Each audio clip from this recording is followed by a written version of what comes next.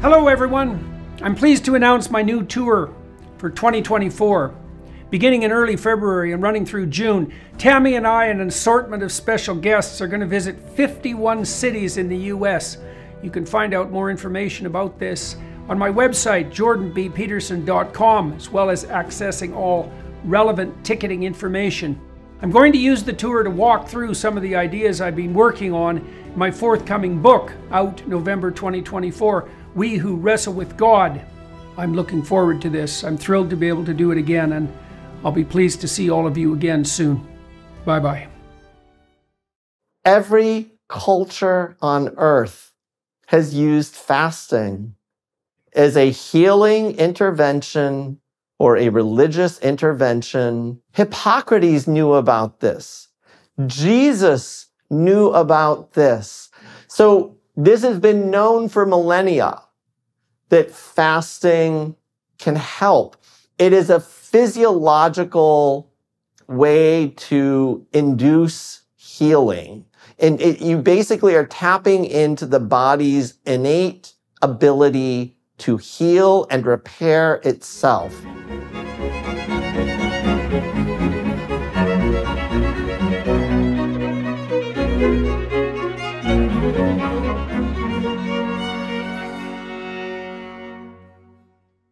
Hello everyone.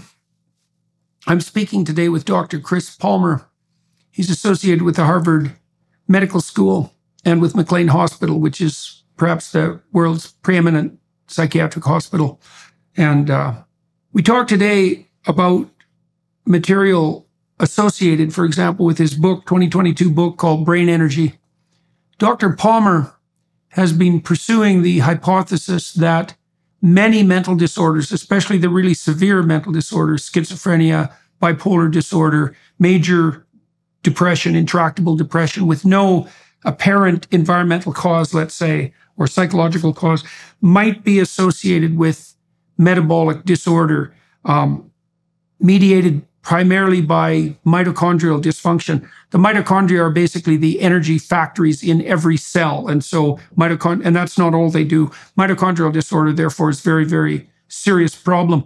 He's been experimenting with ketogenic diet, akin in some sense to the diet that my daughter has been promoting, the Lion diet, making the case that use of such diets can not only reduce the effect of potential toxins on mitochondrial function, but also increase mitochondrial metabolism and also help the body heal by putting it into a state known as autophagy or mitophagy, which are states where the body is actually taking itself apart as a consequence of food deprivation and then rebuilding itself. Anyways, he makes the case. We'll discuss the probability that this kind of hypothesizing has gone beyond the merely anecdotal to the point where there is a tremendous amount of research supporting the proposition that dietary factors play a major role in the genesis of such severe mental disorders, and not only mental disorders, also physical disorders like obesity, heart disease, cancer, diabetes, the common enemies of mankind. And so we're going to discuss that in detail. Thank you for joining us. Dr. Palmer, let's start out at the level of conceptualization.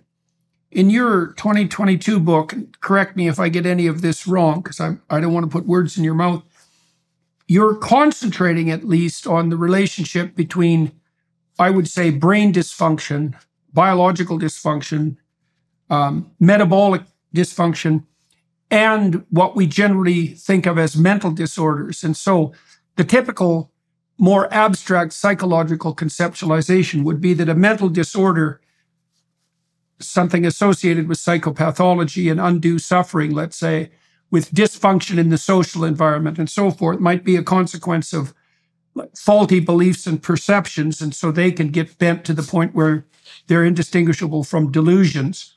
And then also skill deficits, which is often what behaviorists remediate. And it's obvious that a skill deficit in social ability, for example, isn't equivalent to a metabolic disorder. But let me start by asking you, how you lay out your conceptualization of metabolic disorder and what implications you think that has for the diagnosis and further understanding and treatment of so-called mental disorders. You know, it's a complicated situation, as you even just began to hint at. And, you know, that maybe one easy way to outline my conceptualization is that there are mental states and there are mental disorders. So all humans will suffer. All humans will have anxiety at some point or another in their life. All humans will get depressed, or most humans will get depressed if they experience tragic loss or humiliation and shame. And those are not brain disorders as far as I'm concerned. That is the normal state of being a human being. And as you alluded to, depending on your upbringing and your experiences, you might learn maladaptive themes or maladaptive lessons in life. People aren't trustworthy. You can't trust anybody, and you go through life that way. And that can actually have very serious consequences for people. But I don't think those people have brain disorders. The reason they believe what they believe, the way that that happened is all obvious once you understand the person's full history.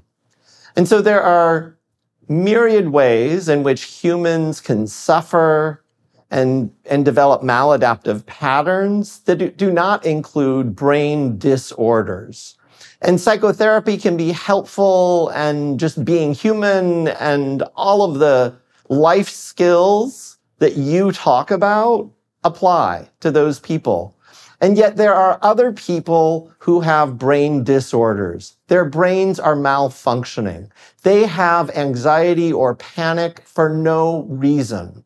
They have crippling OCD for no clear reason.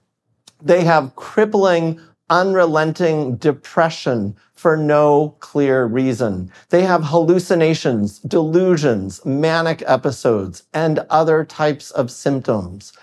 And it is largely believed in the psychiatric field that these people do, in fact, have brain disorders and that their brains are malfunctioning. And at the end of the day, what I am arguing is that there is, in fact, a central theme to these malfunctioning brain symptoms, and they revolve around metabolism.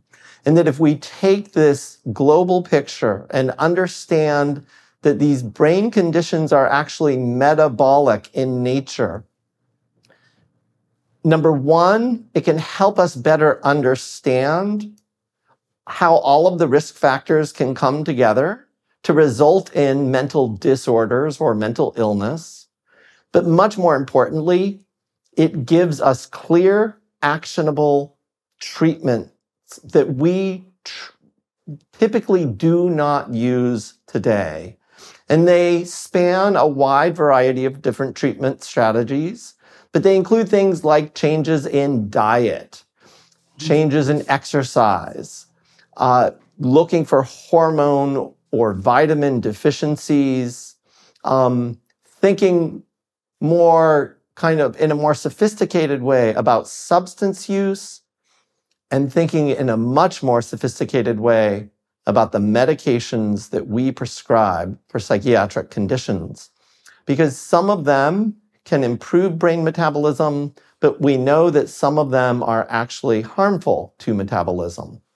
Let me outline a diagnostic approach to you with regards to the differential diagnosis of depression. And I've thought about this a lot. So tell me what you think, and then we'll turn to a discussion of the list of contributing factors to physiological brain dysfunction or illness.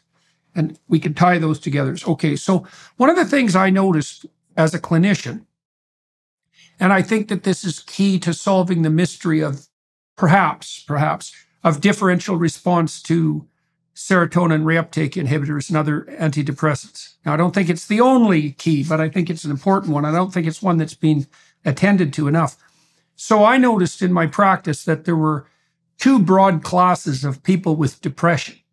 Okay, so we could define depression first for everybody watching and listening. So depression looks like a condition analogous to an excess of pain. It's associated with grief and shame and guilt. It's characterized by a decrease in positive motivation, so less enthusiasm, less curiosity, less hope, often hopelessness per se, and a proliferation of negative emotion. So, and those are separate biochemical systems to some degree. So if you're really depressed, you have no positive emotion and you have way too much negative emotion. And then that manifests itself, well, it can manifest itself as a virtual inability to move even, no motivation, and often an overwhelming sense of doom and a proclivity even towards suicide. So that's the depressive realm. It's a psychogenic pain condition, and it differs from anxiety, even in its, although they overlap. Now, I had clients who were in that condition, but then imagine that those broke into two classes. I have the odd client who, by all appearances, by all standards of multidimensional assessment, had fine lives. So these would be people who were reasonably healthy, apart from the depression, let's say, who had a functioning marriage, who had friends that they liked, and a marriage that they liked, even though the depression might have been twisting their perception of that. So, for example, they may have thought that they were now so useless and contemptible that no one like their wife could possibly love them, and that they were, a burden to their family. But they still had tight family relationships. They often had careers that were well-developed and going fine. They were about as educated as you could expect. They didn't necessarily have any substance use disorders. They did productive things outside of work, but they were profoundly depressed. Okay, so that's one category of person. Now, the other category of person wasn't like that at all. They had no relationships. They had no stable marriage. They had no friends. They had no job. They had their educational history was fragmented at best. They had no plan for the future. They didn't have a life.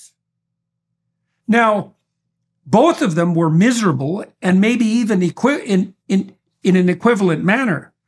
But the first group of people with a functional life was very much unlike the second group. Now, what I noticed, and I've never found any literature directly pertaining to this, maybe you know of some, I found in my practice that if I recommended to those clients, the ones who had a functional life, that they try an antidepressant, it was often likely to have relatively miraculous effects.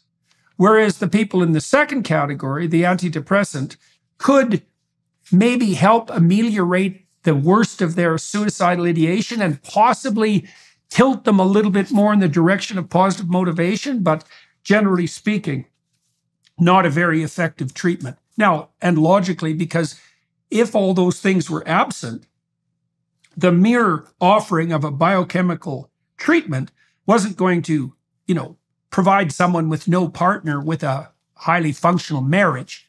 So, and I think in that differentiation, we can also see a distinction between the biological, and that would be what was hypothetically plaguing the people with functional lives, and the conceptual, because it was the absence of the ability to go about forming all those relationships, say, and pursue all those pathways in the latter case. So the first thing I'd like to ask you is, for your general thoughts about that diagnostic approach to distinguishing between the biological and the so-called psychological, and then how you go about doing that, because you already pointed out that you accept the distinction between biological mental illness, let's say, and, conceptual disarray, something like that, or lack of skills.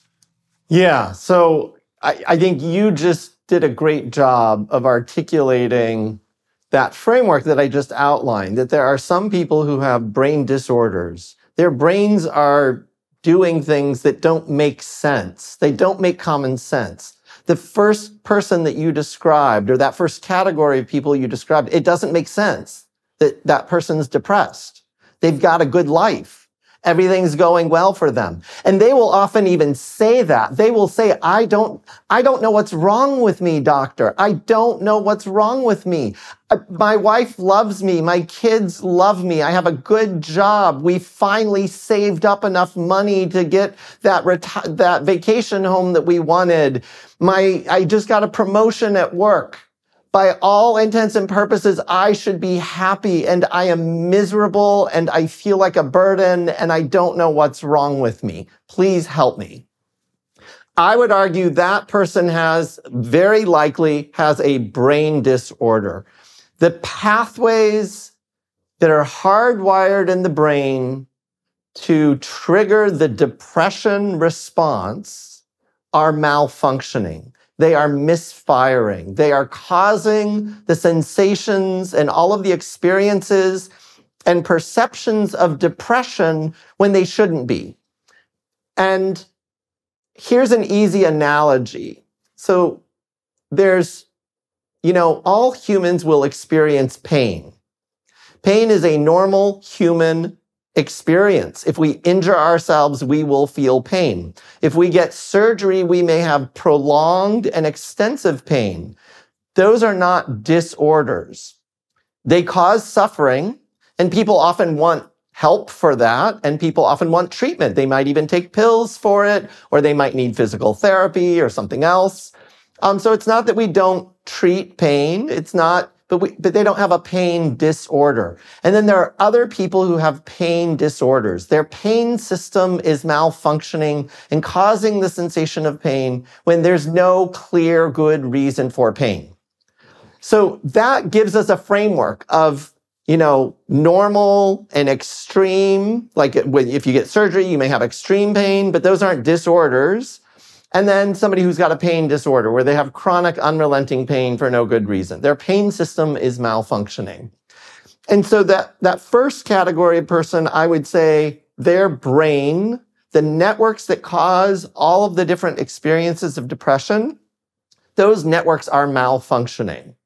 That they are either overactive or underactive, depending on what symptoms we're looking at. But they've got a malfunctioning brain that is causing the experience of depression. The second category that you mentioned, the person whose life is just a tragic mess. They've never had anything good going for them. They don't know how to create a good life. They don't know how to take care of themselves, how to have good, positive relationships. Maybe they have no purpose in life. Those people will, in fact, experience depression. And if they don't experience depression, that in and of itself is a disorder. Anybody in that circumstance should, in fact, be depressed. The human brain is hardwired to make that person depressed because the human brain is trying to get that person to get a life, to integrate themselves into society, so that their tribe, so that other humans actually accept them, integrate them into the culture or the tribe or whatever we want to think about it. And so that creates safety, that we as humans are supposed to be connected with others. And that means that we are supposed to be connected not only in terms of loving relationships or work relationships, but we've got responsibilities. We've got responsibilities to ourselves and to others. And if we're not participating in that culture, in that society, that means we are an outcast. We are being shunned. We aren't integrating. There's something wrong. And those people will... And that's a danger. It's a danger. Well, so one of the things let me ask you what you think about this. I mean, there's a relationship between the degree to which a given brain is likely to produce serotonin and the relative social status of that person. So higher, and this is germane biologically to the problem that you just described, because it turns out if serotonin modulates the magnitude of pain-like responses to negative circumstances, to stress, let's say, and if you're low status, which means If you're low status, you're more likely to have an exaggerated response to stress, and that can kill you across time. That's very well documented. Very high relationship between relative social status and risk for mortality. But the reason for that, and you're pointing to this, because someone might think, well, your claim that you need to be integrated within a social community is just an arbitrary claim. There's nothing based in reality about that. That's just it's just a supposition of normality, and there's no reason to assume that it's related to mental health. But the reason that's erroneous is because you are much more likely to have opportunity and to have security of the genuine sort. So that's the kind of security that can save your life. If you have a very well-developed and functional social network, and you're very well regarded and respected and integrated within that. And as you intimated, we do have systems that perceive that and that causes pain in the absence of that. And that is definitely a contributing factor to depression. That's not some arbitrary moral presupposition. It's hardwired into the fact that we are incredibly interdependent and social creatures. And that's so much so, this is something for everyone to think about too. We're so wired to need that social harmony and interaction that we can even punish the most vicious and psychopathic antisocial criminals by putting them in solitary isolation. So even those guys can't do it alone.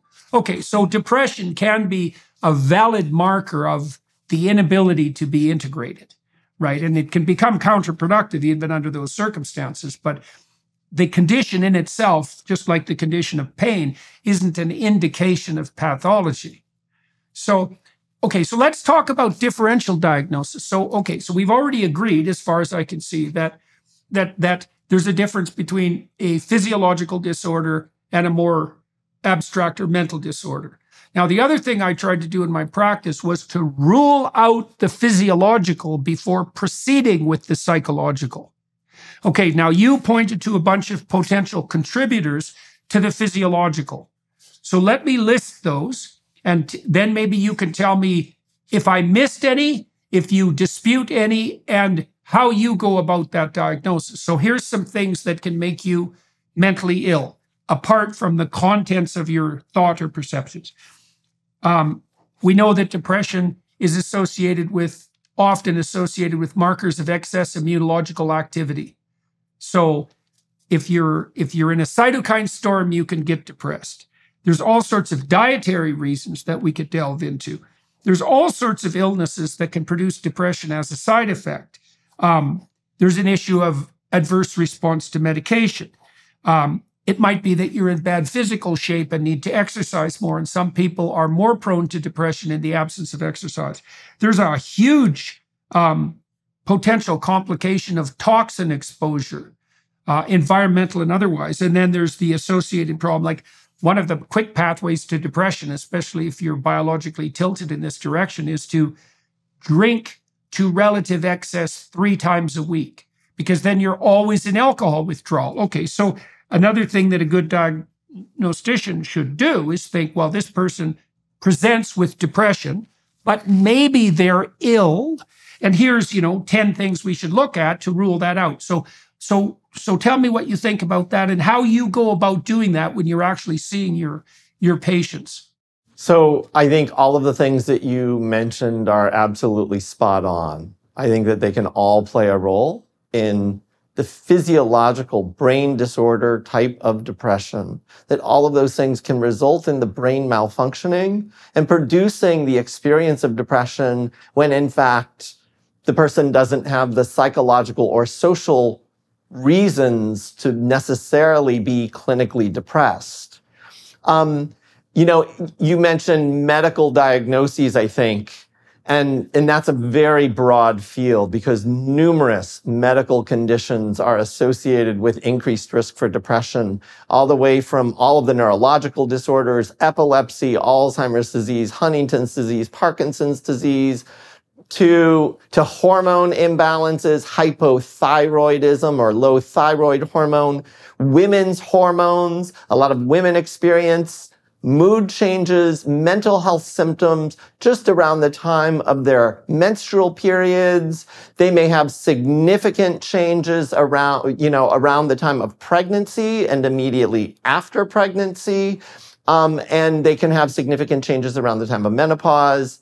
Men can experience similar symptoms if they have low testosterone. So there are a wide range of medical conditions that can all result in the exact same symptoms of major depression. And that, in my mind, is very curious. And we in the mental health field just shrug that off. But what it suggests is that all of those things are somehow connecting through some common pathophysiology.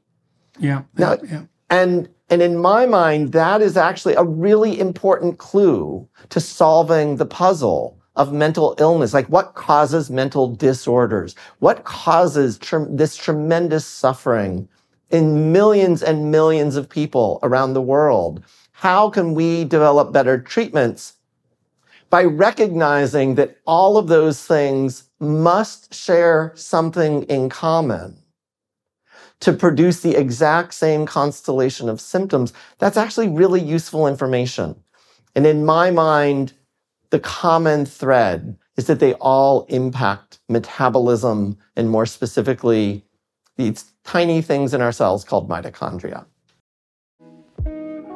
Start off the new year with Balance of Nature fruits and veggies. They're a great way to make sure you're getting essential nutritional ingredients every single day of the new year. Balance of Nature uses an advanced cold vacuum process that encapsulates fruits and vegetables into whole food supplements without sacrificing their natural antioxidants. The capsules are completely void of additives, fillers, extracts, synthetics, pesticides, or added sugar. The only thing in Balance of Nature's fruit and veggie capsules are, well, fruits and veggies. Right now, not only will you get 35% off your first order, you'll now get a free fiber and spice supplement as well. Balance of Nature's Fiber and Spice Supplement is a revolutionary fiber drink with a unique blend of 12 spices and whole foods.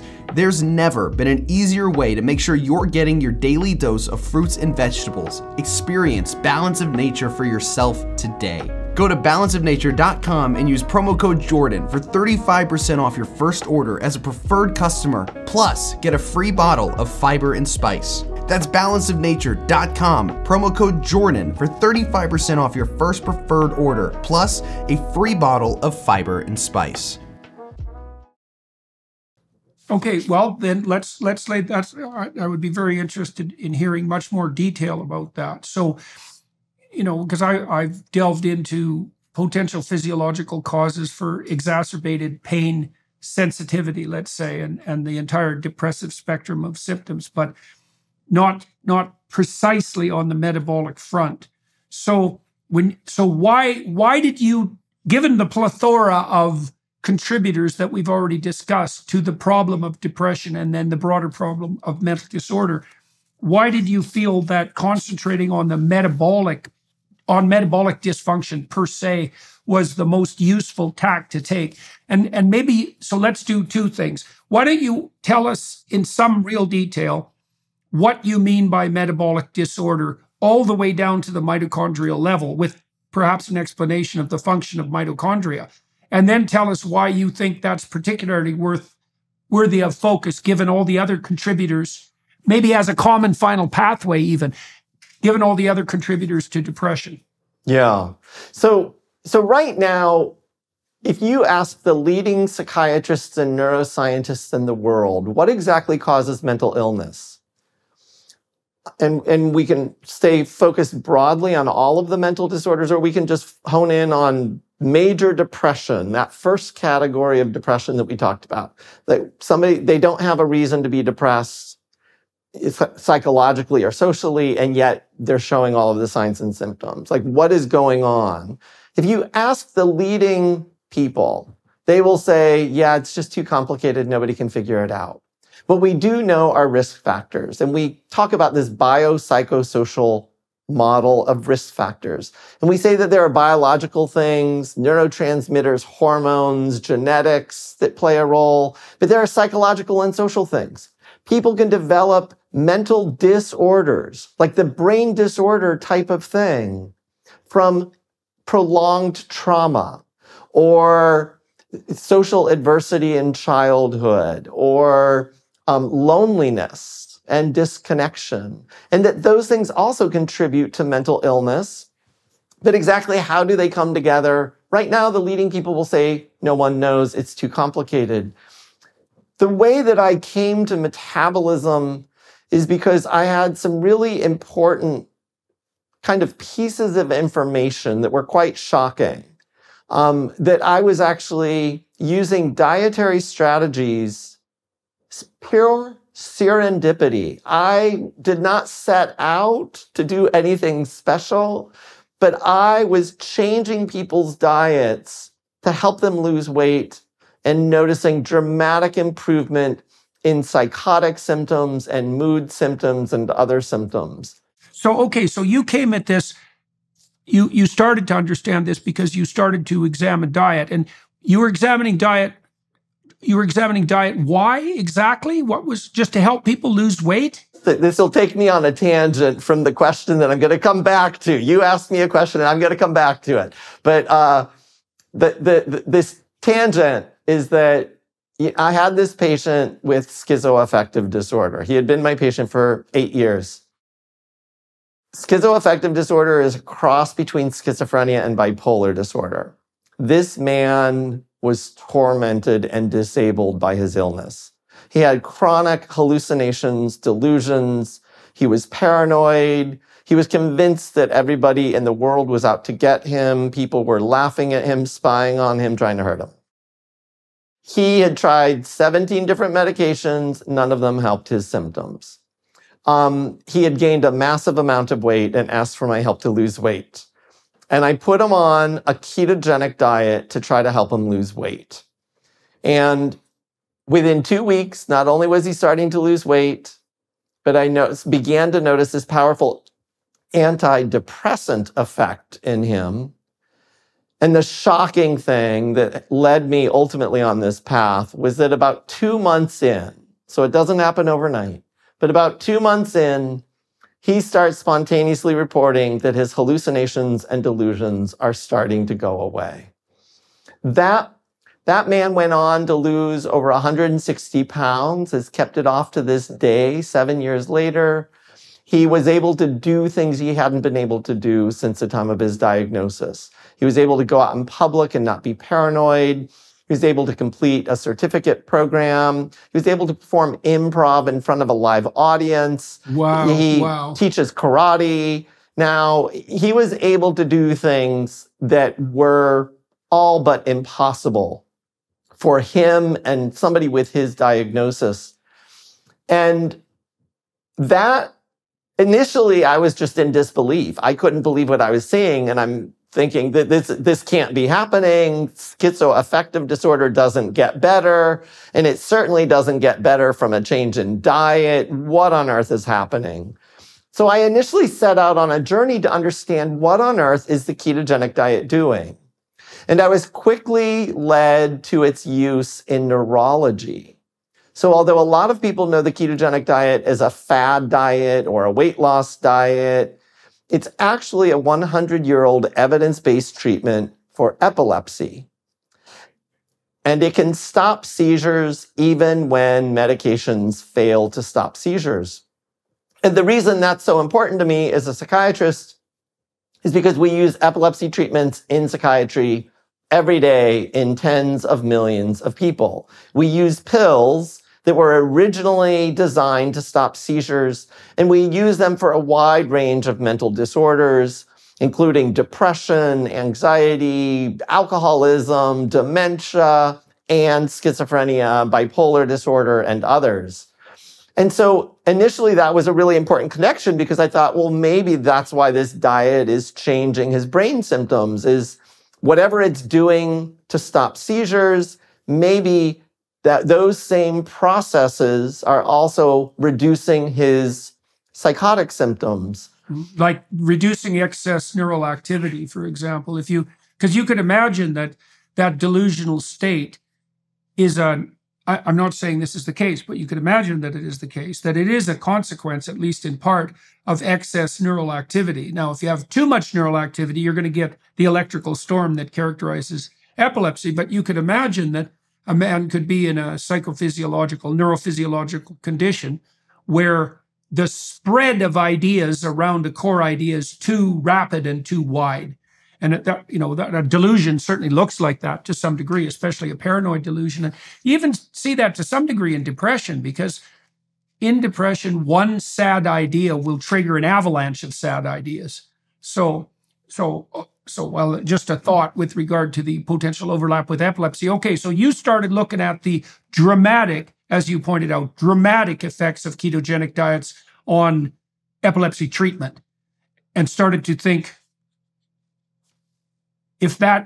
given that dramatic effect on brain states exists, which is clearly documented, right, and no one disputes it, that there's no reason to assume that there couldn't be more subtle but still important effects of dietary transformation. And then you became partly convinced of that as well because of the story you tell of that one client. And that's a ridiculously dramatic story, because schizoaffective personality disorders are notoriously difficult to treat. Schizoaffective disorder is a complete bloody catastrophe because it has all of the aspects of personality disorder that'll produce social alienation, plus all the intense suffering that characterizes the whole hallucinatory nightmare of delusion. So it's a very, very serious personality disorder, neuropsychiatric condition. And then you saw this dramatic transformation in this one individual, not only on the weight side, which is dramatic enough and unlikely enough, given that most people never lose their weight, right? They'll lose it for a time, but they gain it back and more.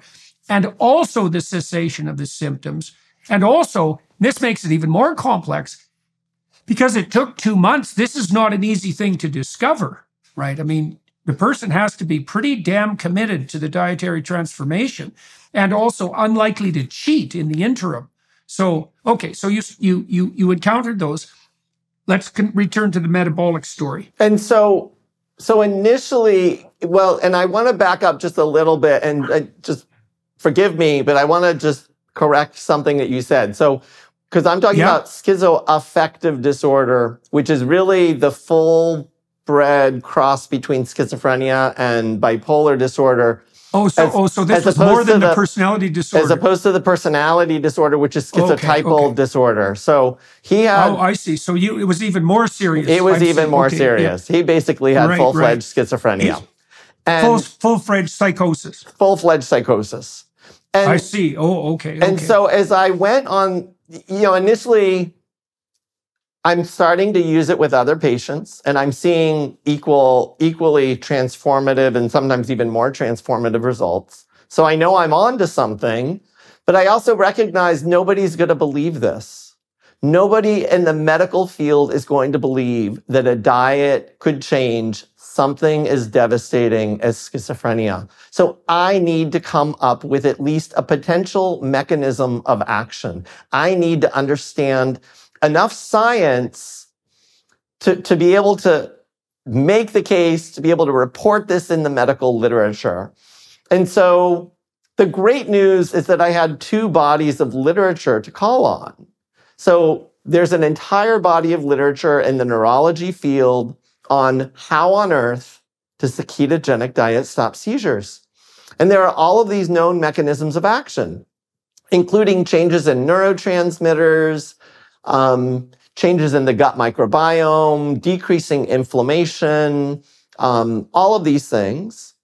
But one thing stuck out at me. It improves mitochondrial function, and which basically means it improves brain metabolism. The other body of literature that I had to look at, though, was the schizophrenia literature and the bipolar disorder literature to see, well, what do we know about the neurology, the neuroscience of those disorders, and is there any overlap? And the widely held view is that schizophrenia is just too much dopamine. That's what That's what schizophrenia is, too much dopamine. But that didn't sit with this kind of observation that the ketogenic diet is dramatically reducing symptoms. The dopamine thing didn't fit in.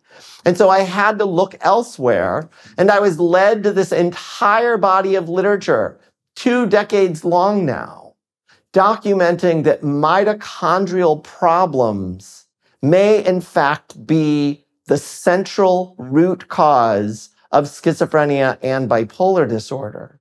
Okay, let me ask you a question there. So, well, the dopamine hypothesis has been around for a very long time, and it is the case, and it's been a while since I reviewed this, so if there's anything that I'm saying that's no longer, like, that's out of date, let me know. Part of the evidence for that was that, at least with some forms of schizophrenia, you could exacerbate the symptoms with amphetamines, and that you could also produce amphetamine-related psychosis.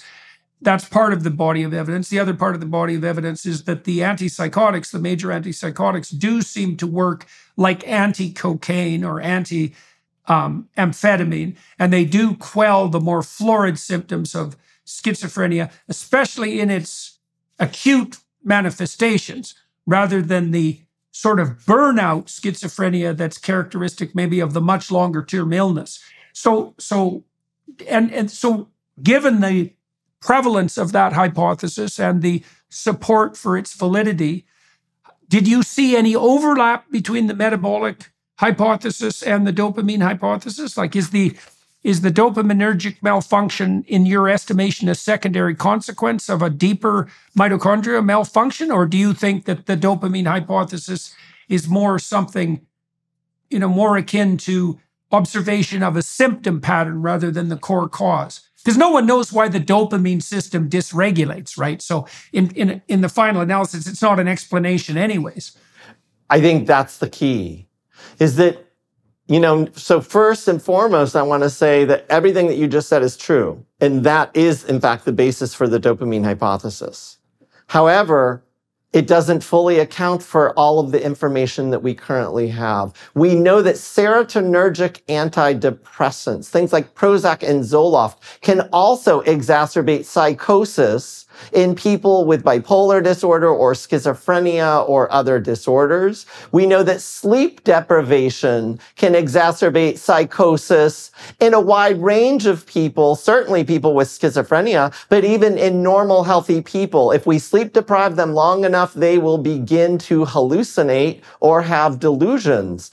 So that starts to suggest, wait, serotonin now plays a role, and sleep deprivation, how does that all fit together? Does that all converge at dopamine? It does not. It does not converge at dopamine. However, if we think about, well, what could cause dopaminergic neurons to be overactive and spew out more dopamine than they're supposed to be spewing out, then we actually come back to the mitochondrial or metabolic theory that I'm proposing. The metabolic theory can actually explain to us exactly why neurons might be overactive, or the neuroscience term is hyperexcitable. But we've got decades of science, neuroimaging studies, cell biology studies, and others where we know for sure that people with these brain conditions have hyperexcitable neurons, that there are parts of their brain that just start firing when they should not fire, kind of like a pain cell starts firing when it shouldn't fire. And so in order to understand, well, what would make a cell start to fire for no reason, what would make it hyperexcitable or overactive, we actually can turn to the metabolic or mitochondrial theory, because that actually connects all of the dots. That can help us understand why would Zoloft or Prozac cause psychosis. That can help us understand why would sleep deprivation cause psychosis. And it certainly confirms what you outlined. Why would amphetamines or cocaine cause psychosis? So I think that, the way that I came to this is I started looking at the entire field, initially just trying to connect the dots for how on earth could a ketogenic diet stop psychotic symptoms in somebody who presumably had a lifelong genetic disorder. That is what most people think of as schizophrenia. It is a lifelong genetic disorder. It's permanent, it's fixed. There essentially is no hope for this person. So I'm trying to understand how on earth could a diet do that? As soon as I put all of that together, though, and started focusing in on mitochondria and metabolism, I started branching out to other diagnoses. And the reason I started branching out to other diagnoses is because we have a problem in the mental health field. Although we have all of these nice diagnostic labels like schizophrenia or bipolar or alcoholism or anorexia or OCD, and we pretend that they are all separate and distinct disorders, the reality is that a lot of the people that we treat in mental health clinics have more than one of those diagnostic labels. It is rare for somebody to have schizophrenia and only schizophrenia. Almost always they have schizophrenia and some substance use problems and some OCD, and depression. Well, wouldn't you be depressed too if you had schizophrenia? And anxiety. Well, wouldn't you be anxious if you had schizophrenia? I mean, we rationalize it away, but it cuts across all of our diagnostic categories that there's this overlap. And so I started looking into, is there any evidence that metabolism or mitochondria could play a role in these other mental disorders? And at the end of the day, what became overwhelmingly clear is that we, for decades, have been accumulating this evidence, and nobody to date has really put it all together. But it is, in fact, a way to put all of the evidence that we have accumulated for decades. It's a way to put it together and have it fit and have it make sense. But once you understand that science, it leads to solutions that may actually help people heal and recover from disorders that we are currently telling people are lifelong, incurable disorders. Starting a business can be tough, especially knowing how to run your online storefront. Thanks to Shopify, it's easier than ever. Shopify is the global commerce platform that helps you sell at every stage of your business. From the launch your online shop stage all the way to the did we just hit 1 million orders stage, Shopify's there to help you grow. Our marketing team uses Shopify every day to sell our merchandise, and we love how easy it is to add more items, ship products, and track conversions. Shopify helps you turn browsers into buyers with the internet's best converting checkout, up to 36% better compared to other leading commerce platforms. No matter how big you want to grow, Shopify gives you everything you need to take control and take your business to the next level. Sign up for a $1 per month trial period at shopify.com/JBP. Go to shopify.com/JBP now to grow your business no matter what stage you're at. That's shopify.com/JBP. Okay, so I want to step through that in a sequence. The first thing, let me recapitulate. So you pointed to first the fact that there's a tremendous amount of comorbidity or diagnostic overlap between the hypothetically separate categories that we describe as the various mental illnesses. Now, we know that's true not least in the fact that for the mental illness to come to the attention of a psychiatrist or a psychologist or an MD for that matter, it's usually a consequence of the exacerbation of negative emotion and the decrease of positive emotion. So there's a place where there's immense overlap, right? Because it's just not a problem, with the possible exception of mania. It's just not a problem that comes to people's attention unless one of the major areas of overlap is a preponderance of negative emotion, the suffering we described. But then you describe that even more densely, pointing out that these hypothetically separate diagnostic categories, when you aggregate them, they have a tremendous area of even symptomatic overlap. I know, for example, can't remember the study now, but it showed that if if you do have a person with a so-called personality disorder, imagine you could make a list of all personality disorder symptoms. And the one thing you would get to know from that checklist, was how many symptoms the person in front of you had. That's a much more useful prognostic indicator than diagnostic category, right? So there's tremendous overlap of symptomatology. Now, you think that points to an underlying commonality of cause, right? And you're hot on the trail of this metabolic insufficiency. So let's start, if you would, walk us through what the mitochondria do.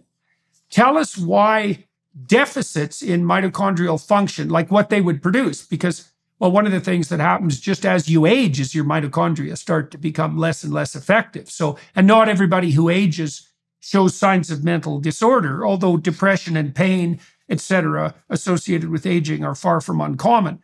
So take us down to the mitochondria. Tell us what they do. Tell us how that would manifest itself in neuropsychiatric disorder. And then maybe we can move to that, because the next question is, okay, fair enough. Why does the keto diet specifically work? And is that the best of all possible intercessional diets? And then we can think about, well, where should that also fit conceptually in the armament of diagnostic and treatment practices? Okay, so let's start with, what do mitochondria do? So most people who are even familiar with the term mitochondria know them as the powerhouse of the cell.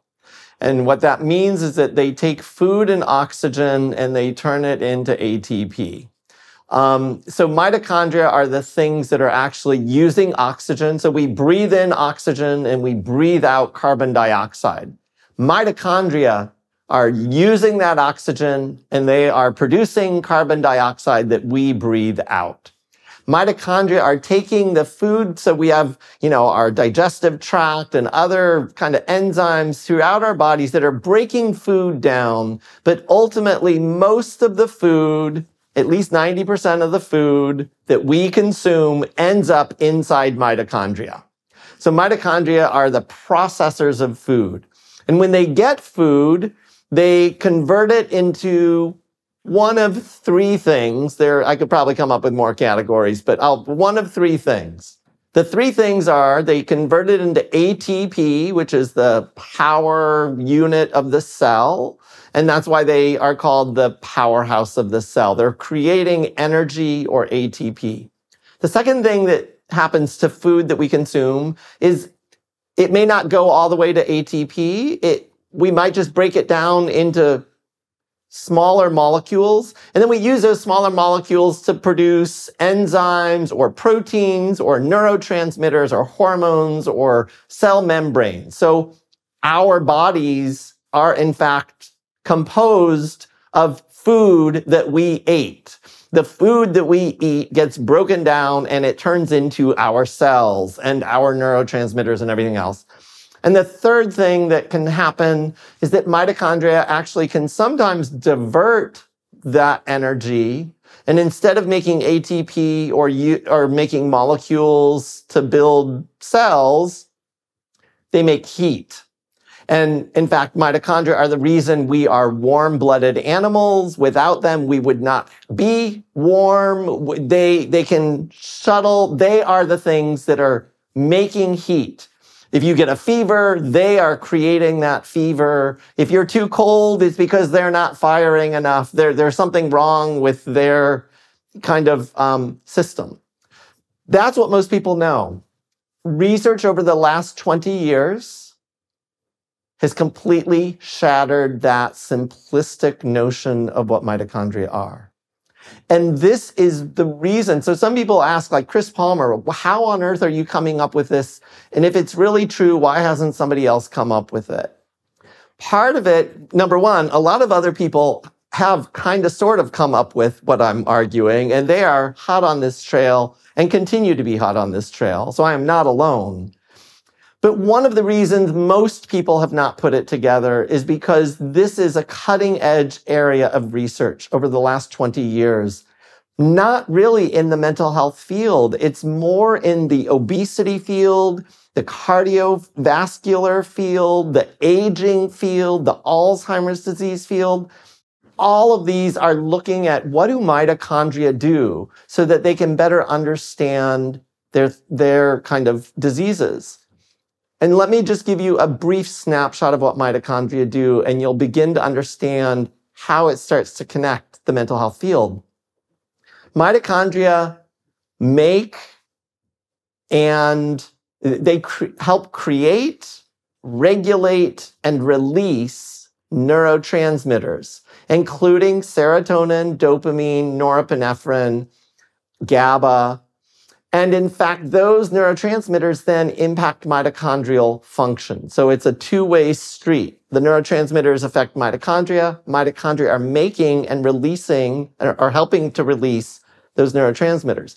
Mitochondria help control the expression of genes from the cell nucleus. That's the whole area called epigenetics. Mitochondria are central to epigenetic expression in cells. Mitochondria help turn inflammation both on and off. Mitochondria control the first step in the synthesis of some key hormones, including cortisol, estrogen, testosterone. So we've long known that HPA axis kind of dysregulation, so too much cortisol or too little cortisol, that we've known that that's dysregulated in people with mental illness. What would cause that dysregulation? Actually, mitochondrial dysregulation is in fact the leading theory for what could cause that dysregulation because they are controlling the first step in the synthesis. They are affected by our diet, our exercise, drugs and alcohol impact their function. But here's the kicker: trauma, childhood adversity directly impact mitochondrial function and health. And so it is a way for us to begin to integrate the biopsychosocial risk factors that we know can play a role in what we call mental disorders. And mitochondria, their function or malfunction, can begin to help us piece the puzzle together.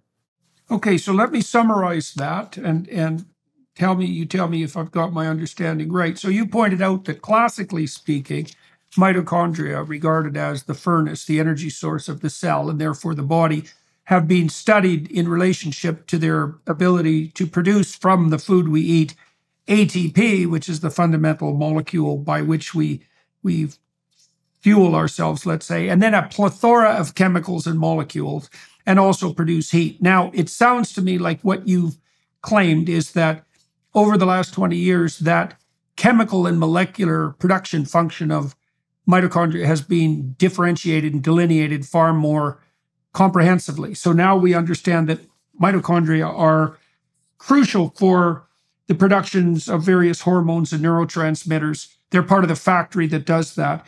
They're also associated, as you said, with the initiation and cessation of inflammatory responses and also the regulation of gene operation. And that's where we got into a discussion of epigenetics. So for everybody watching and listening, and correct me if I've got this wrong, Dr. Palmer, it's like genes are part of the biological code that lays out our psychophysiological function from the ground upward.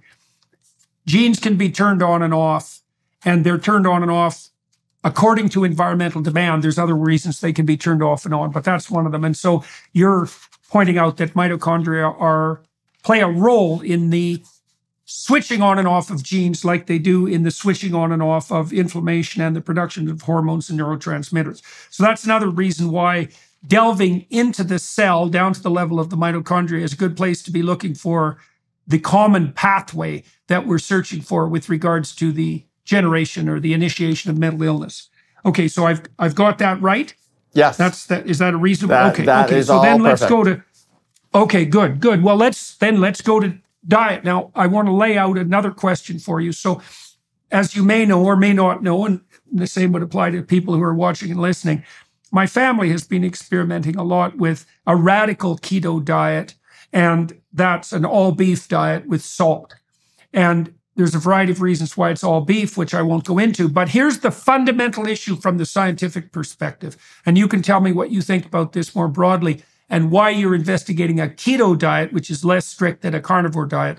So one of the things we've thought and experimented with when we were trying to sort out my daughter's autoimmune illness was, well, see, we had her tested at one point for allergies to foods, for example, and the basic test came back, and a skin test, and showed she was allergic to everything. Now we thought, well, what's the probability that she's going to be allergic to everything? It's like, that just seems unbelievable. But I did know at that point, and this is to your point with regards to diet, one of the most reliable treatments for arthritis, and this works with virtually everyone, is if you fast, your arthritis goes away. Now, the problem is it comes back when you eat anything.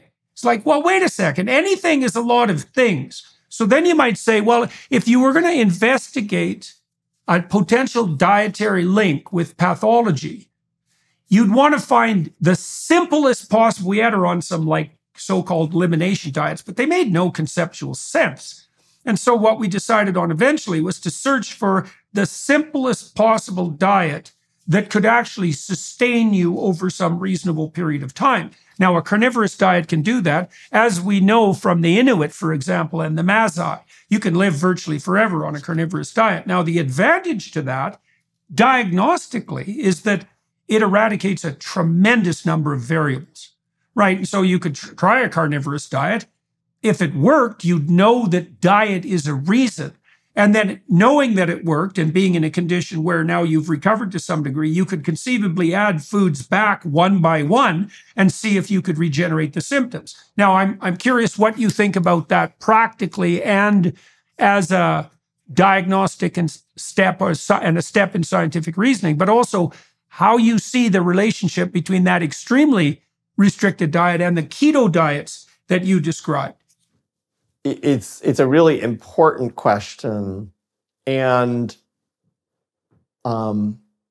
it gets a little more complicated than sometimes people talk about it. So bear with me. So the ketogenic diet, and certainly a carnivorous diet like you just described, is probably a ketogenic diet, unless you're eating very lean meat. If you're eating meat with fat, ribeye steaks, other types of meat, if you're frying it in beef tallow or anything like that, it is a ketogenic diet as well. And I just want to start with the observation that a ketogenic diet is actually trickery in a way. It's tricking the body into thinking that it is fasting when it isn't fasting. Oh, I didn't know that. Oh, that's very interesting. And so you also get all the do you get the advantages of what is it? I can't say it properly. Autophagy?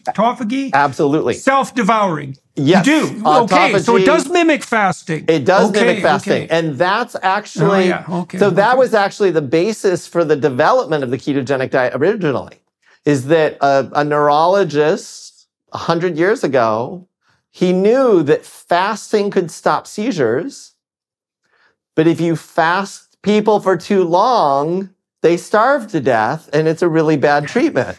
So he actually tried to figure out, is there a way to trick the body into thinking that it's fasting, get those benefits of fasting, but not have the people starve to death? And like you said, is there a way to actually provide adequate nutrition? And when we're thinking about these interventions in children with epilepsy, for instance, we not only need to think about adequate nutrition, we need to think about nutrition that can help those children grow and thrive and gain weight and develop their bodies like they should. And so it was this ingenious neurologist who developed the ketogenic diet for that purpose.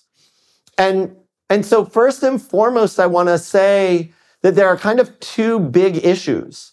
One is that some people are allergic to things that they are eating, or maybe they are having a toxic reaction to things that they are eating.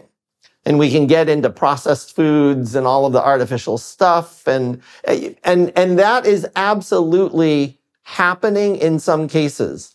And therefore, the treatment plan with that model in mind is figure out what the problematic foods are, eliminate them from the diet, and then you're good to go. But actually fasting and fasting mimicking diets like the ketogenic diet, like your daughter's kind of heart lion diet that the lion diet that she does, that is actually mimicking the fasting state. And what that's really doing is it's actually changing metabolism in the entire body. It is dramatically reducing inflammation. It is highly upregulating autophagy. And from my hypothesis, really important, something called mitophagy, which is mitochondrial repair. So it's basically getting rid of old and defective cells, but also old and defective cell parts, including defective mitochondria. That when you're in this fasting state or fasting mimicking diet state, your body is doing all of this repair. It's getting rid of old parts, and then when you eat, replacing them with new ones. And that can actually have profound healing potential independent of whatever you were eating. Whether you were eating a healthy diet or an unhealthy diet or anything in between. Okay. Those benefits can be helpful to people. And the fascinating thing, people have known this for millennia.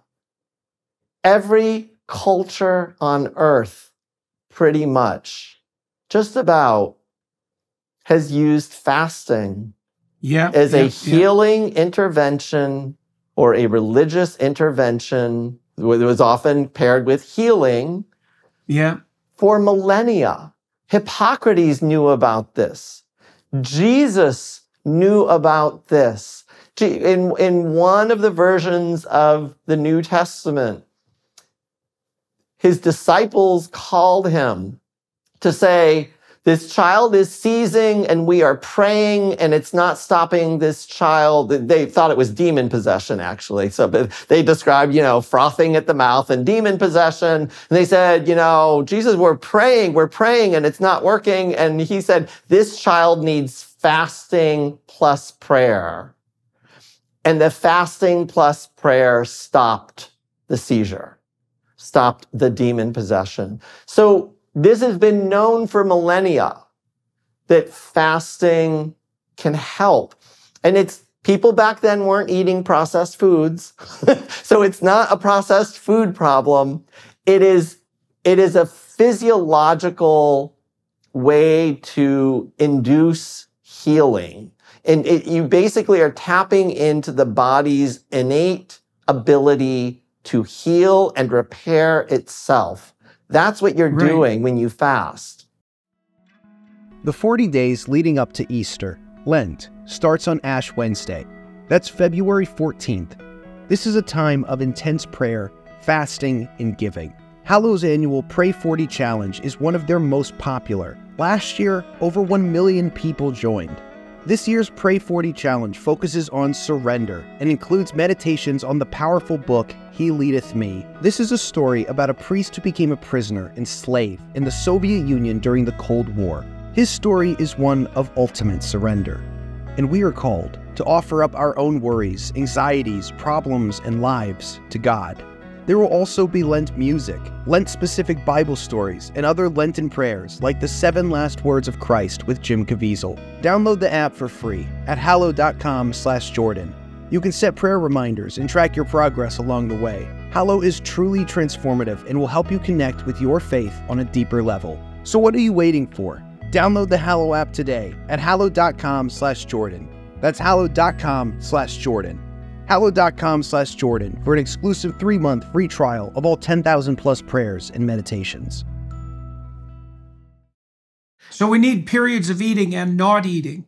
And the not eating periods are are the repair periods. And so in a culture like ours, where you can eat any damn thing you want all the time, and everyone does, what that implies is that not only are we making ourselves obese and increasing our proclivity to diabetes at a rate that's absolutely staggering, but we're also perhaps never allowing ourselves to enter into the biological condition that's associated, as you said, with the repair processes that go all the way down into the cellular.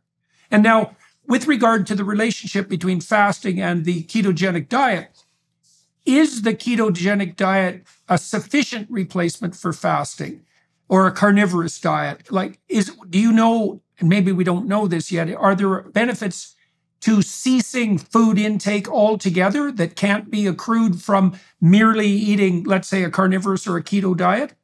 There are.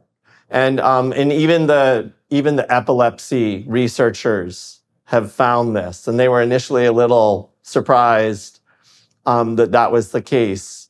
But fasting is, in fact, different than maybe the carnivore diet, which is different than a ketogenic diet, which is going to be different than maybe a whole food plant-based diet or the paleo diet or the CrossFit diet or whatever diet you want to talk about. And the reality is that range of dietary interventions can play a role for different people. And people don't need the same dietary intervention for their whole life necessarily. So sometimes you can do a fast, get some healing or repair or just a reboot, if you will, and that may be enough. And there are plenty of health and fitness gurus who say that they do a 2 or 3 day fast once or twice a year for that reason, that they are trying to stimulate autophagy, they're trying to reduce their risk for cancer based on this science. We don't have long-term studies to know for sure if that really works, but the science suggests that it might.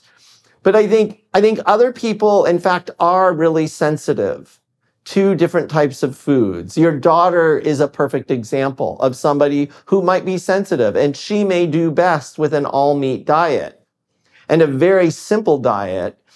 And are there other things that she might be able to eat and remain healthy? There might be, but she would have to go on that kind of exploratory pathway and one at a time introduce a new food and see, can I tolerate this food? Can my digestive tract tolerate this food? Do my autoimmune symptoms start coming back when I eat this food or not? And so I think, first and foremost, I do want to just point this out, that I think that there's a range of options for different people. I'm not here to say there's any one diet for all human beings, because I don't believe that there is one and only one dietary pattern that's optimal for all humans.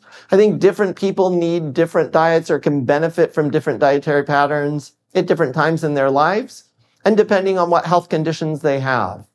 And I think on one hand, that's really hopeful and useful. On another hand, some people get really frustrated with me because they say, Dr. Palmer, just tell me what to do exactly. And I don't know them at all. And they're just on social media or whatever. And they tell me exactly what to do. And I'm like, I don't know you. I don't know your health conditions. I don't know what your digestive tract is like. I don't know what your food preferences are. How should I know what you should eat? It doesn't mean it's not a solvable problem. It is a solvable problem. It's not rocket science. It really isn't rocket science. Your daughter has put out amazing information for people, very practical step-by-step instructions for people who want to try her dietary pattern to see if it might help them. There are plenty of other people who also put out similar kind of instruction manuals, if you will, how to follow a whole food plant-based diet, how to follow this diet, how to follow that diet. So what I would encourage people to do is kind of experiment, figure out, well, what works for you? Where are you at in terms of your health? What sits well with you? what are your overall fitness goals? If it's a man who's trying to build a lot of muscle and he's working out a lot, he needs more protein if he really actually wants to achieve building muscle. You can't build muscle from non-protein kind of plant-sourced foods. You just can't. So it's a range of options, but we have enough science. We have more than enough science for me to be able to say it is very clear and understandable why your daughter experienced such tremendous health benefits by doing the diet that she did. It is not quackery, which I know people accuse. I actually no wonder. know your daughter, no and I mean, because it's so preposterous. Like it took us a long time to swallow the fact that, first of all, she couldn't eat anything, and my wife and I basically have the same diet. I mean, it's a very radical solution, and everyone should be skeptical of radical solutions. But so let me agree with you for a second, and then point out a potential area of confusion or disagreement, if you don't mind. Sure. Well, you pointed out very clearly that the advantages of a reductive diet are twofold. One is you may well be not able to tolerate a given food. So your body's actually treating it like a toxin. And that's going to be a more or less serious problem for all sorts of people in different ways in relationship to all sorts of different foods. Okay, so a restricted diet can enable you to start to evaluate where you might be reactive. And then there's a separate set of benefits that go along with the keto diet / fasting, and that's the encouragement of autophagy. Say that again. How do you say that? So autophagy, mitophagy. Autophagy, it's and mitophagy, yes. Yep. Okay, so you want to initiate that. Now, the point I'm more confused about is, you said there are multiple pathways and that there is a point in experimentation. And I agree wholeheartedly with that, but the practicalities tend to get in the way. And so the reason that we concluded that it was worthwhile, let's say, to publicize the carnivorous diet is because it's the fastest and simplest way to reduce the variable problem to unity. It's like, okay, if you just eat beef, that's all you're eating. It's one thing, and you can do that for a long time. That seems to me to give you the optimal chance to experiment. Because when we played with like I don't remember what the other diets were called. There's one, FODMAP, is that right? FODMAP diet? FODMAP, yeah. FODMAP diet, right. Well, it made no sense logically. And there were still things within it that looked very contradictory. So I understand your impetus, your insistence on the utility of experimentation and your proclivity to presume that there's no one-size-fits-all solution.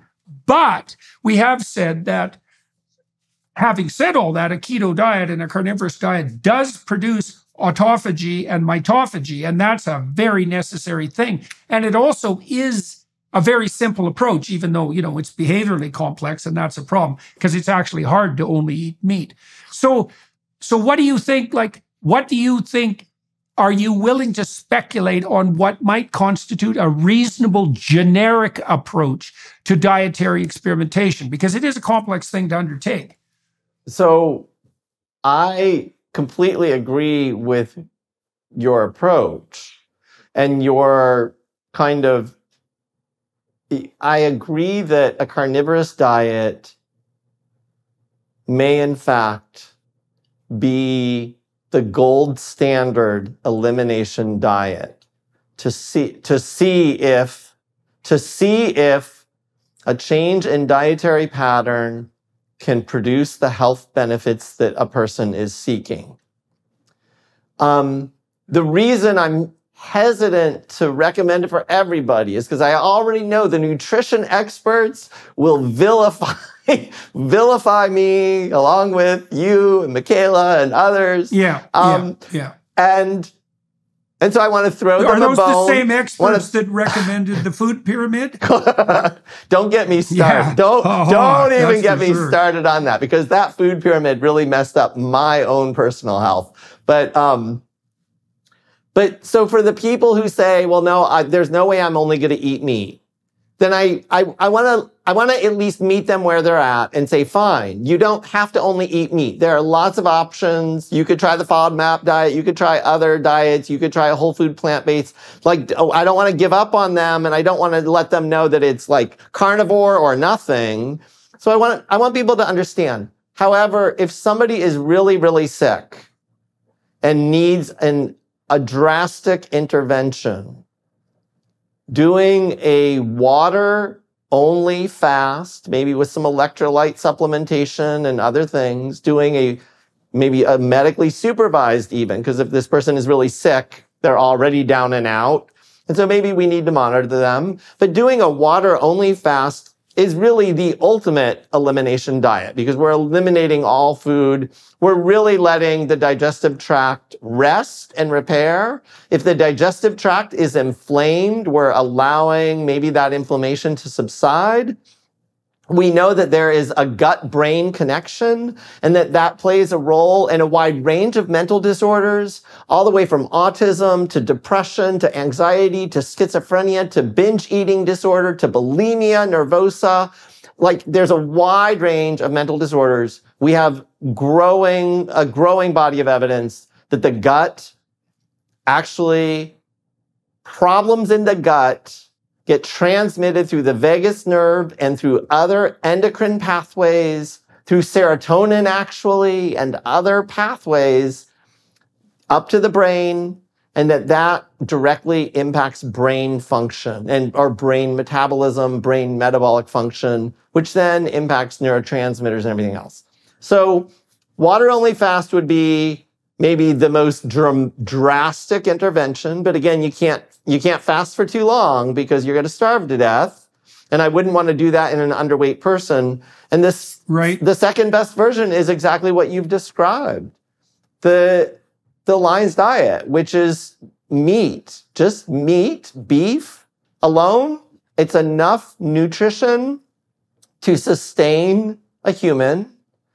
There will be people already, I can hear people already saying, fiber. Yeah. Fiber is really good, Dr. Palmer. How dare you get rid of fiber? Or this is, I'm not saying you don't need it if you don't produce much waste. And you don't produce much waste on a carnivore diet. And so the thing is I think you're right, though, that if somebody's really in trouble with serious symptoms, or if somebody just wants to do maybe a 1 month or 3 month experiment to see, will this improve my symptoms? I would actually encourage people to give it 3 months. Right. That's about what we've concluded too. It's about 3 months. Do a carnivore diet or a ketogenic diet if you don't want to do that. Because I have some patients who, I've talked about the carnivore diet with them, and they're like, no way. I'm like, okay, well, let's do a therapeutic ketogenic diet. The therapeutic ketogenic diet I can solidly stand behind. And the reason I can solidly stand behind that, the carnivore diet is a ketogenic diet, but there are other variations of ketogenic diets. And the reason that I can solidly stand behind the ketogenic diet is because we have an enormous evidence base all the way from animal models, cell biology models, to human clinical trials of ketogenic diets for seizures, for weight loss, for type 2 diabetes, for type 1 diabetes, for kidney disease, for cancer, and other conditions. And we have good evidence that a ketogenic diet can, in fact, be safe, can be highly effective for many of those conditions. And so I just stand solidly behind that science, or on the shoulders, so to speak, of that science. But I don't disagree with you in terms of what you're saying about the carnivore diet and some of the benefits. Well, also I should say too, like as a behavioral psychologist, there's no sense suggesting something to someone they won't do. Exactly. And so if you can generate a plethora of alternatives, some of which aren't quite so extreme and they might work, more power to you. So, okay, so let me ask you a specific question. I have a specific reason for this. So I'll start with a bit of a prodroma. So my wife had a very rare form of cancer, a Bellini tumor in her kidney. And the 11-month mortality rate for Bellini tumors, which have only been reported about 200 times, is 100%. And she lived through it. Now, she had surgical interventions, and it's a complex story, but we believe, tentatively, that the reason that this didn't kill her, apart from the surgeries and various other factors that came into play, was perhaps because she was on the carnivore diet, and very religiously, so to speak. Now, I have a more personal reason as well, more specifically personal at the moment, for asking you this question. I know of someone who's in very deep trouble, who's suffering from cancer. And I'm wondering, if you have a loved one who's afflicted in that way, and they're starting to run out of options, by the way, on the treatment front, and facing the proliferation of their cancer, I know you can starve cancers. So as a practicing physician, at what point in the progression of cancer do you think it's reasonable or unreasonable to say, look, you got nothing to lose from a water fast for 3 days, followed by like a month or 2 months of pure carnivore diet. And then we could reevaluate your circumstances at that time. And so because I'm thinking about having a chat with this person about exactly this. And so I'm wondering, what do you have to say? I'm not a physician, right? And so I'm wandering out of my territory to some degree on the dietary front, although that became necessary for all sorts of reasons. But I'm also extremely interested in the neuropsychiatric implications. So what do you think on the cancer front? So I'm not an oncologist. Right. I want to say for the record, this is way out of my territory. And I've actually been asked this question by some close friends even. Should I do a ketogenic diet? I have cancer. I'm fighting cancer. I'm going to do the chemo or radiation or surgery or whatever, but should I also do a ketogenic diet? And my honest advice is, because I am out of my area of expertise, I really encourage people to work with their oncologist. Fair enough. And the reality is that we have an increasing number of clinical trials that are ongoing right now, where they are adding ketogenic and other dietary interventions to the chemotherapy or radiation, or to see if in fact it may play a role. And we know that, in general, my sense from the published literature, Dr. Thomas Seyfried is kind of an expert in this area of ketogenic diets for cancer. What's his name? Thomas Seyfried, Seyfried, I think. Thomas Seyfried. And so he's written a book on cancer is a metabolic illness. In general, once cancer gets started, at that point, it's probably too late for a dietary intervention in most cases to cure the cancer. However, we have strong reason to believe, and this is why these clinical trials are getting started. We have strong reason to believe that a dietary intervention like a ketogenic diet or a carnivore diet or water fasting or intermittent fasting may slow the growth of that tumor, and slowing the growth of a tumor gives us more time to do the definitive intervention to get cancer out of that person's body. Well, also, there's good evidence that fasting reduces chemo and radiation-induced nausea. So that also makes the treatment more tolerable, at least in principle. Absolutely. And these dietary interventions are decreasing inflammation. They are decreasing insulin. And insulin is a growth factor, and it is a growth factor for tumors as well. So again, we're basically doing everything we can to try to slow the growth of this tumor while the oncologists are trying to kill the cancer with surgery, chemo, or radiation.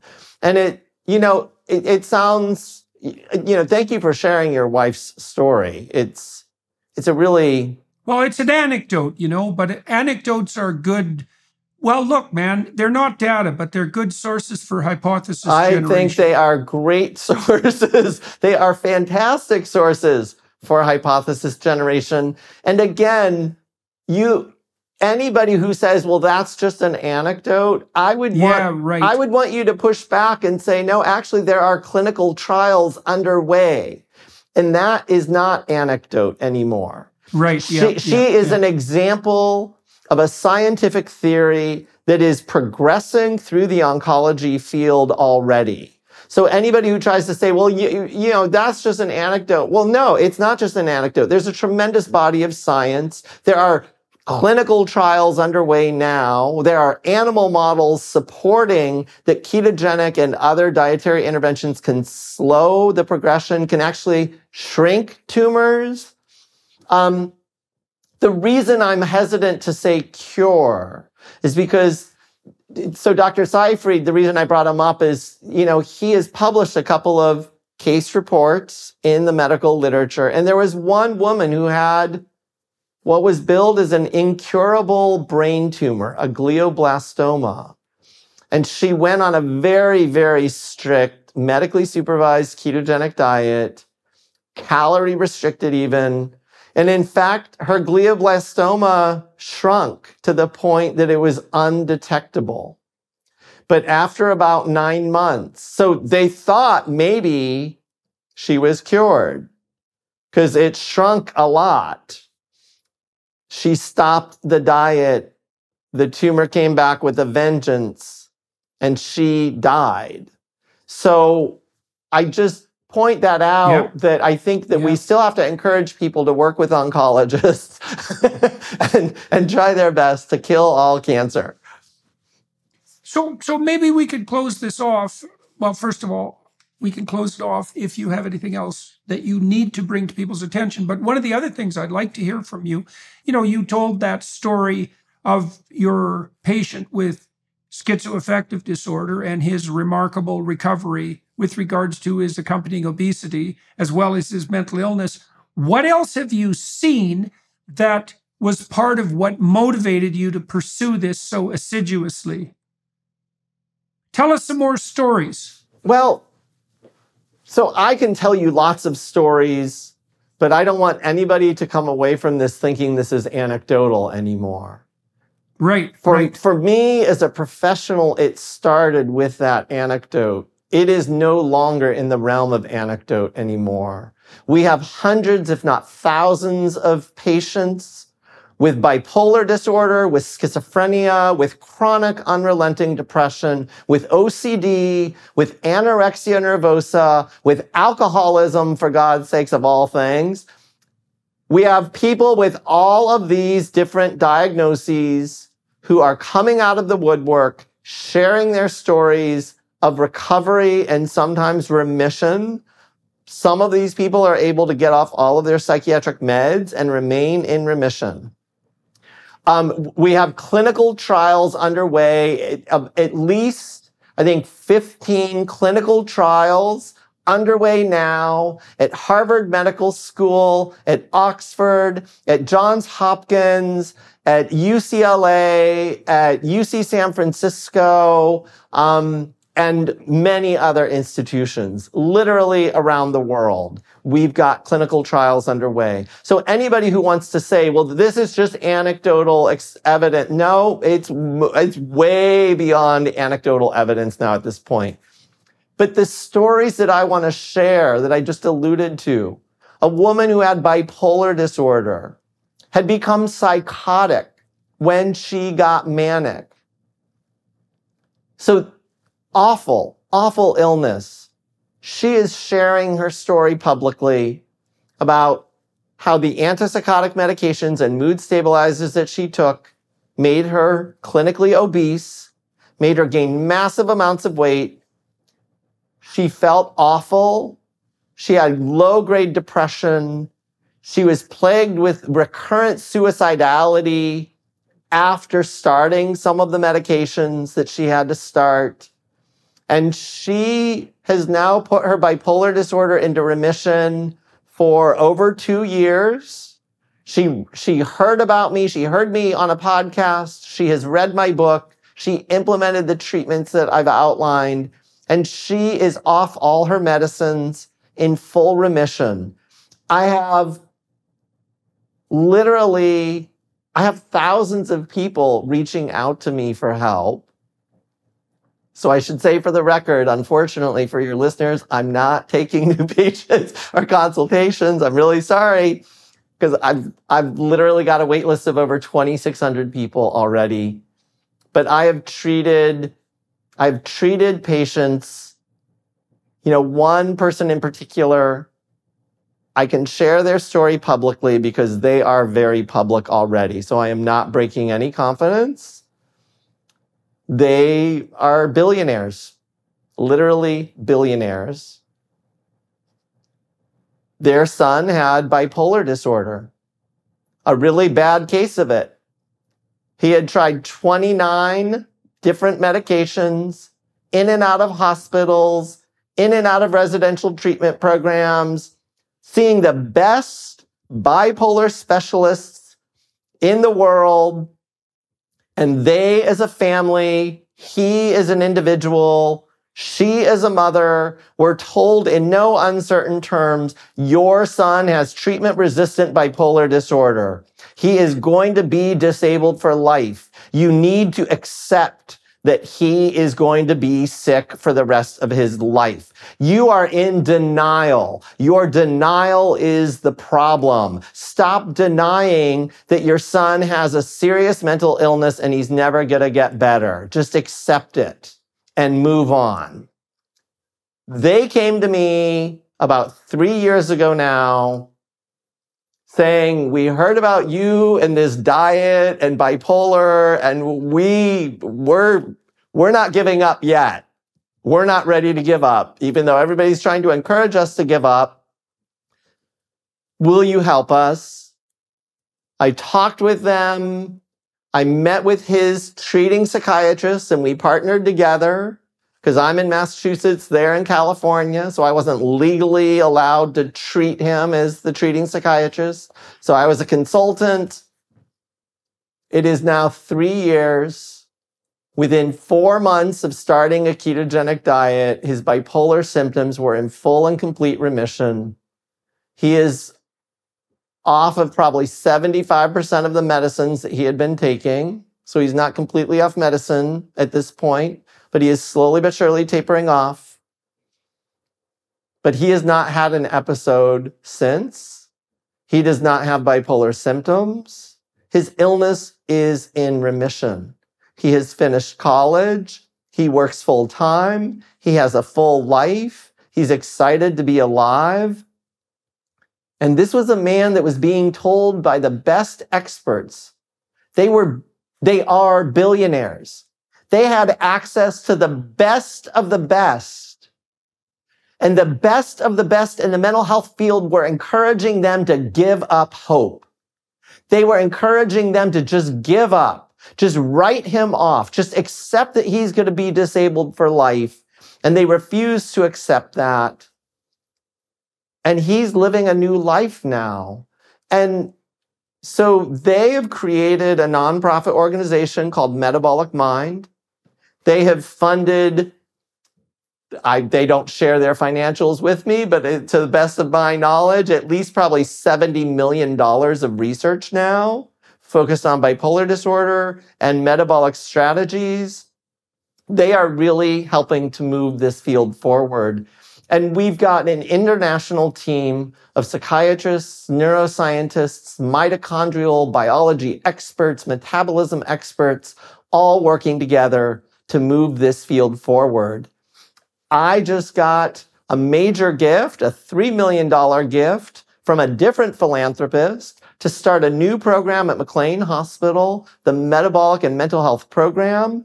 And we are going to be launching this. So for people who listen to this and are skeptical, I get it. You have every reason to be skeptical. This is new and shocking information.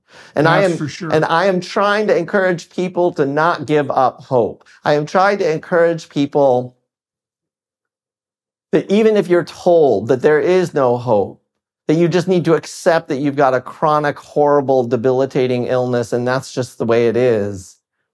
I want you to rise up. I want you to learn more about this work. I want you to learn more about what you can do. And I want to empower people, first and foremost with hope, and then with knowledge, and then with practical strategies that they can implement. Just like you and your daughter and your wife and others have implemented, you take control. You learn things, you take control. And sometimes it really works out beautifully and people get amazing health outcomes. And that's the way it should be. Hey, Dr. Palmer, that's a very good place to stop. And so we're going to stop with that. Thank you very much for taking my questions and walking everyone through that. Congratulations on the new gift. And I'm very much looking forward to seeing what happens with your center. Please don't hesitate to stay in touch and let me know whenever you come across something that you think is new and particularly compelling. I mean, this is I've seen literally hundreds of people on my tour now who've come up to me in the meet and greets afterwards and have said, I've lost 150 pounds in the last 10 months. People told me that was impossible. I've got my life back. My psychiatric disorders are in remission. I'm wondering, maybe this is a closing thought. Tell me what you think about this, because I think we're at this point, and I think this is perhaps what you're pointing out. My sense is that with the really severe mental disorders, so intractable depression, especially in the absence of life circumstances that would point in that direction, manic depressive disorder, the serious psychoses, that as mental health professionals, as physicians, our primary assumption at the moment should be that these are metabolic related or other physiological disorders until there is compelling proof otherwise. 100%. I am firmly committed to that. And again, there's decades of science to confirm this. The neuroimaging studies, all of the genetic studies, when they look at the genes that increase risk for schizophrenia or bipolar disorder, and when they look at, well, what do these genes do? Guess where they converge? Metabolism and mitochondria. It's not dopamine. It's not serotonin. It's metabolism and mitochondria. And in many ways, this is a game changer. And the reason it's so important is because there are solutions available today, like dietary strategies that people can implement. We don't have to wait 50 years for some novel treatment to work its way through the development and kind of, review process with the FDA. We don't need to wait. We've got things we can do today. All right, sir. Well, I'm going to continue my discussion with Dr. Palmer on the Daily Wire Plus side of the interview, dividing line, let's say. And so I want to find out from him a bit more about what shaped his interest in the medical community, in medical practice. I want to find out why he focused on mental health. I want to see what his vision is for his new center into the future, and so on. If you're inclined to join us for that additional half an hour, please feel invited and welcome to do so.